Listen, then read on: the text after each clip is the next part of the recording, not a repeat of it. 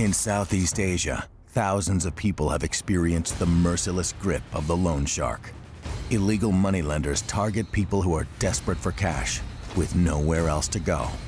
Charging interest rates that are nothing short of criminal, loan sharks squeeze every last dollar out of their victims using intimidation, violence, and even torture to make sure they get paid.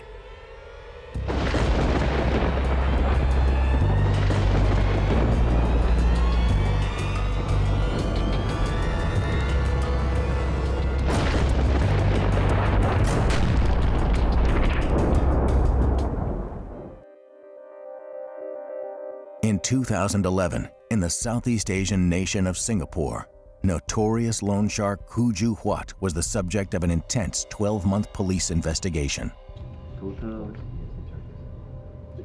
Detectives knew that Khoo was the mastermind behind a loan sharking network that stretched across the country. But what officers lacked was the hard evidence to put him away. Of course, the main ringleader. We have investigated him for the past 1 year. Officers are deployed to tailgate him, keep observation of him. Police work revealed that Khoo owned a vintage car, a motorcycle, a large apartment, and a lavish penthouse. Officers were granted a warrant for his arrest. On January 24, 2011, police entered the home of 39-year-old Khoo and began collecting evidence. A laptop and several mobile phones were found, loaded with the names and phone numbers of Khoo's accomplices and clients. In addition, $40,000 in cash is found at one of his homes. We found handphones, cash about 60,000 in one of the safe, and a computer, which we found some Excel sheet believed to be data of those debtors. And all these items were seized, and Khoo Joo Huat was brought back to CID for further interview. Although the evidence is enough to convict Khoo of loan sharking, police worry it won't be enough to convince a judge that Khoo is the kingpin they know him to be. The officers needed more evidence and believed there to be more money concealed in Khoo's apartment. We decided to go back to Loyang, his apartment again, to conduct another search. Khoo Joo Huat was very composed.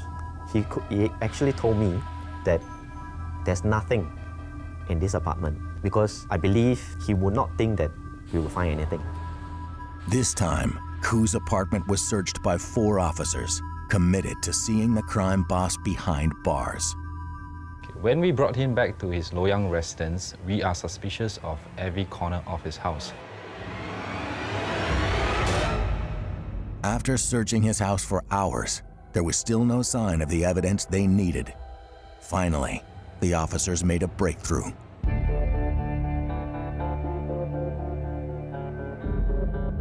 On the first floor, we did not find anything else, but on the second floor where the bedroom is, we found a wardrobe. The layout of the room is quite interesting. So we started to knock on the wall. At the back of this wardrobe, there's a hollow sound. That's when we exert more force to knock on the wall behind the wardrobe. That's where we found an entrance to a concealed room. It was a critical moment in the investigation. Officers carefully searched the secret room. 2 combination safes were found, each completely filled with bills. When you open up the safe, we found that these 2 safes was stuffed, literally stuffed, with $50 notes to the rim. And also coins, 2 big plastic bags of coins was found inside the room. We also found documents of bank statements belonging to Khoo Joo Huat.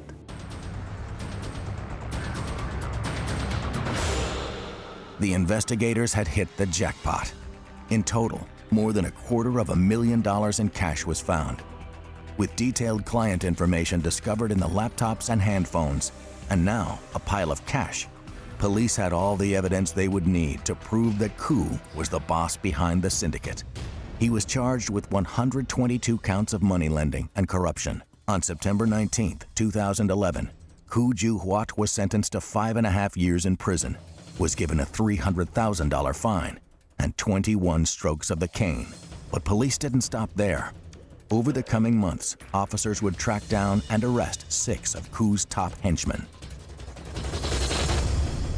Ho Joo Hwat case is significant because we have effectively cracked down the entire unlicensed money lending syndicate, and it sent out a strong message to the rest of the syndicates who are out there. But when one criminal syndicate fails, others are prepared to take its place. Authorities fear that the loan sharking problem in Singapore is far from being resolved. In 2010 alone, over 16,000 cases of loan sharking and related crimes were reported. There are many syndicates now, not only single individual loan sharks who do small-time business. There are also big syndicates who gives away hundreds of thousands of dollars.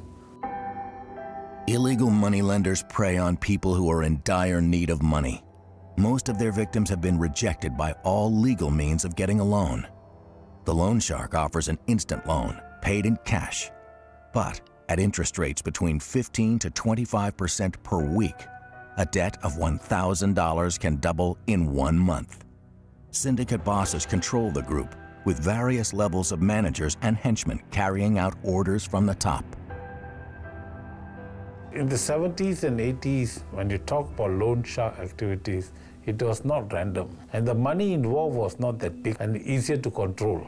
But today, the loan sharks, the syndicates are going on. And of course, the big boy doesn't want to get caught. He sends all his soldiers to do all the dirty work, and so that he will be safe.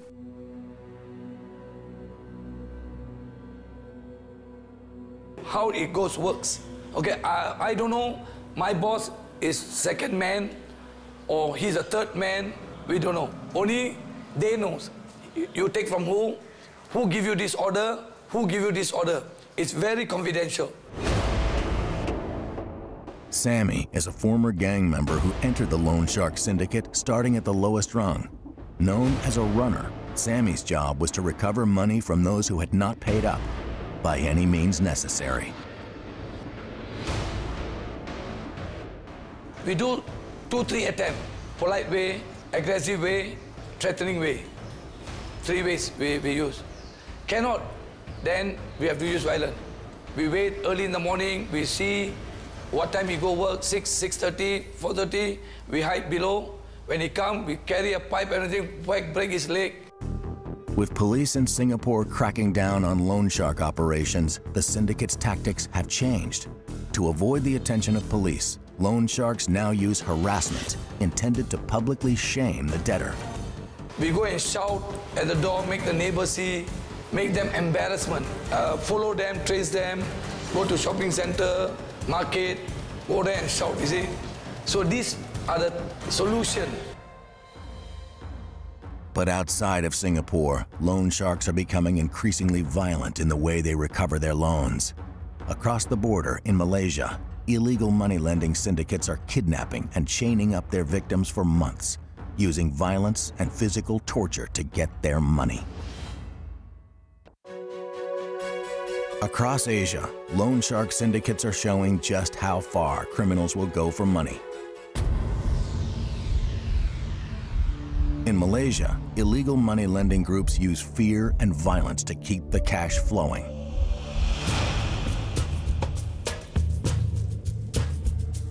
May 28, 2009, police enter an abandoned shop house in the outskirts of Kuala Lumpur, Malaysia's capital city. What they uncover is one of the most extreme cases of loan shark brutality ever seen in Malaysia.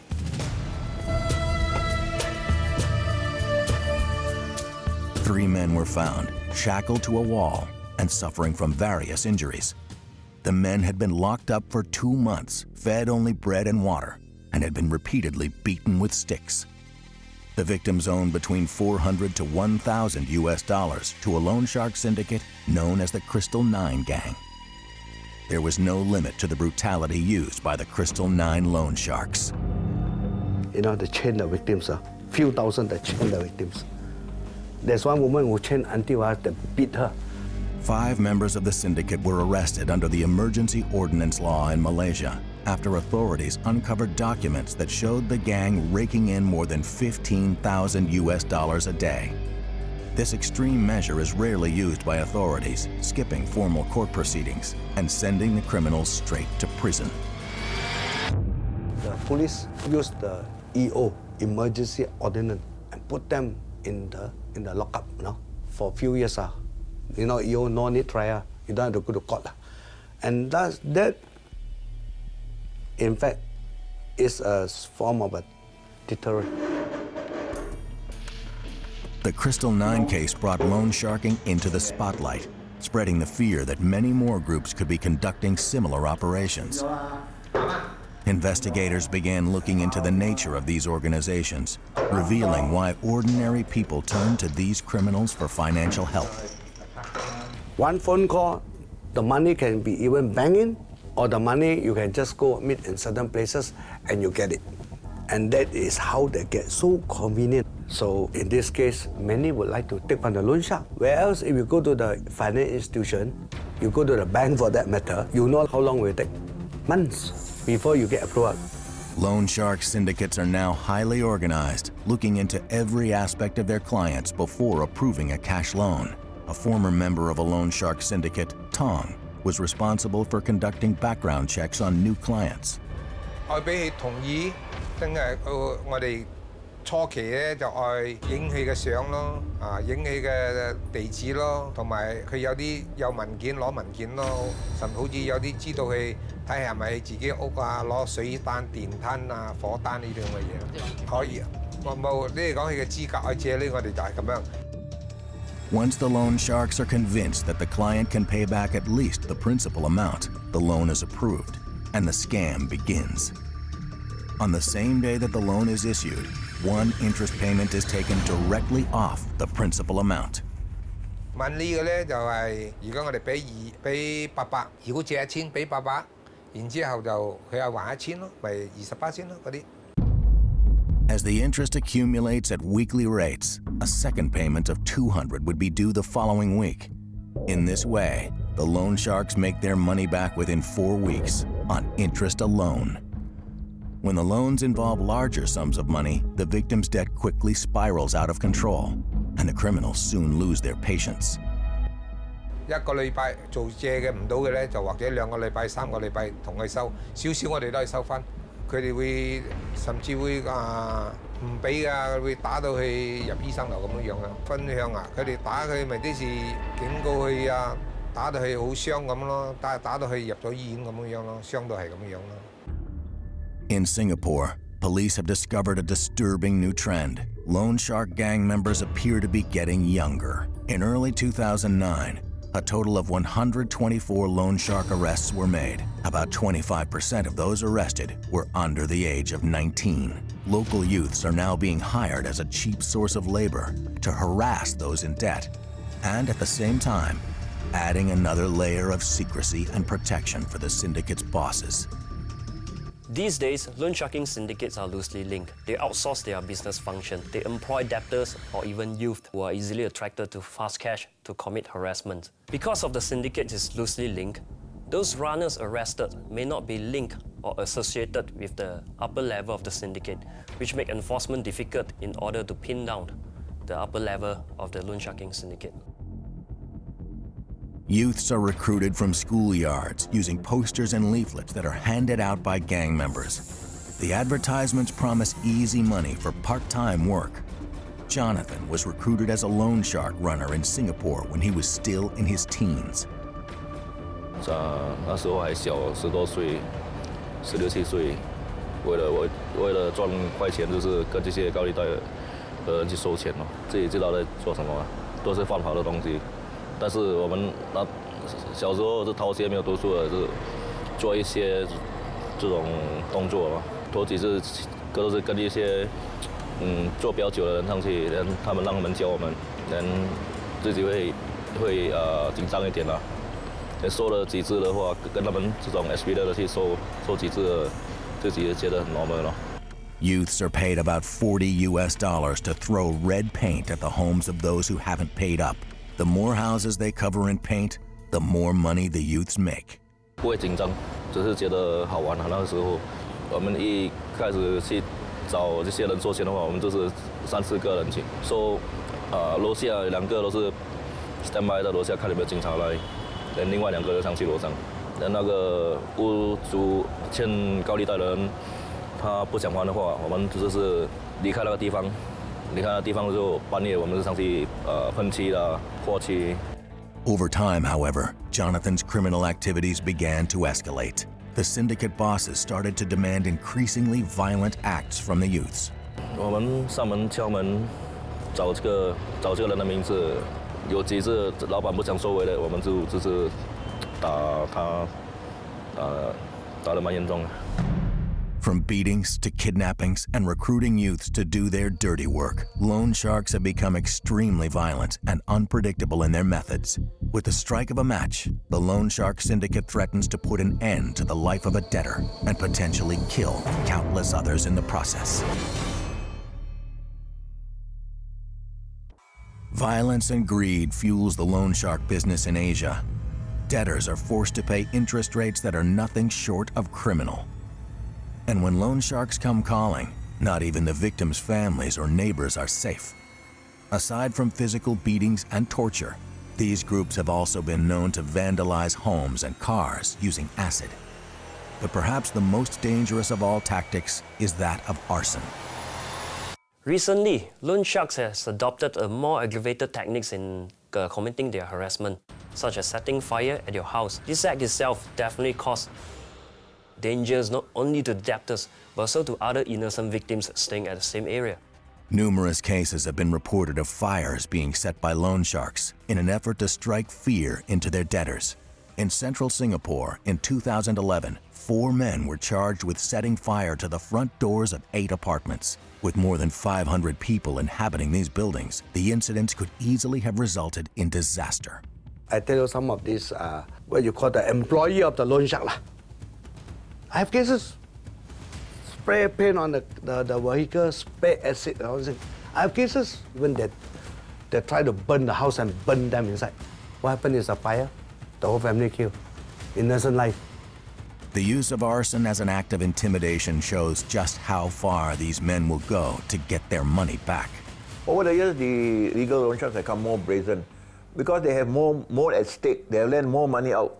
They need to recoup. For their victims, trapped between financial debt and the constant threat of death, there may seem to be no way out. But there is another option for those who cannot afford to repay their loan. Debtors are now given a choice: suffer the consequences at the hands of vicious criminals, or join them and become part of the syndicate. In 2009, Malik borrowed $700 from a loan shark. It was a mistake that would change his life forever. I borrowed money from an illegal money lender in 2009, June, $1,000. I need to pay every week $200, and I paid more than $2,000. And after this, I could not pay. 5 months after taking the loan, Malik was coerced into working for the gang as a runner. He was first asked to harass others who were in debt by vandalizing their homes. I told them I cannot pay anymore already. They offered me to do a runner for them, I work for them. Then they asked me to pour paint in people's house, which I didn't want to do. Then they give me another option to open a bank account for them so that other debtors can transfer the money to my account. When you owe money to the loan shark, and the loan shark says, if you don't pay, you do certain things for me, like open up a bank account for me, and you do it, and you will be considered as assisting in the running of a loan shark business. And when you're caught, you go to jail too. By agreeing to open an account for a criminal syndicate, Malik would be committing a federal offense. If caught, he would be facing prison and possibly even corporal punishment. But the alternative may be far more severe. They threatened me that they will harm my family or they will burn my house. So that's why I was very afraid and opened an account for them. They told me once I open a bank account for them, nothing will happen. Nobody will know. That they told me I trust them, but in the end I was in a sentence to prison. Any person who is convicted in assisting the loan sharks, such as opening of bank accounts, will face a fine of between 30,000 to 300,000 and the imprisonment of not more than 4 years. Caning of not more than 6 strokes may be imposed as well. There are a lot of people who say this is not fair because Victim had no choice. But he had a choice. He could have reported the matter to the authorities. You know, that's what he should do. Because if he doesn't do that and he continued to help the loan shark, he's going to get into bigger and bigger problems. Cases like Malek's have alerted authorities to the growing crisis. Singapore police have since launched a crackdown on loan sharking activities, forming specialized units to topple the criminal syndicates. In 2010, a dedicated anti-loan sharking unit called the Unlicensed Money Lending Strike Force was set up in the Criminal Investigation Department, where the upper echelons of the loan shark syndicates were targeted. After 2 years of specialized criminal investigations, dozens of syndicates across the country have been dismantled. On a single night in November of 2011, Singapore police arrested a total of 86 gang members in one of the biggest loan shark takedowns in Asian history.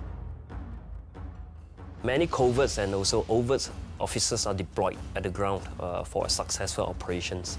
So such island-wide operations have been crucial and successful for the police in crippling and also disrupting the loan sharking activities. With police taking down criminal syndicates from top to bottom, former gang member Tong knew it was time to get out of the loan sharking business. After 15 years of flirting with prison, Tong witnessed the arrest of 3 members of his syndicate, an event that forced him to reevaluate his criminal life. 做呢啲唔可以長期㗎嘛，因為我哋自己有啲好多捉到㗎坐監啊出嚟啊，所以你哋咪話壞人咯。好人嘅生活我哋都係想去過，不過我哋都冇嗰個機會嗰個時候。Criminals who use extortion and the threat of violence to ruin lives and destroy families live in constant fear of the authorities. But Tong now strives to make an honest living. And although it is a far cry from the loan shark group he once helped to control, Tong appears to have turned over a new leaf, saying goodbye to the criminal underworld forever. 所以會有壞人有好人咯。我哋叫做唔好彩啲，咪行咗所以我哋都行呢條咁嘅路咯。不過而家好似而家我上咗咁嘅年紀，我哋會改變我哋嘅方式。而家已經冇做咗。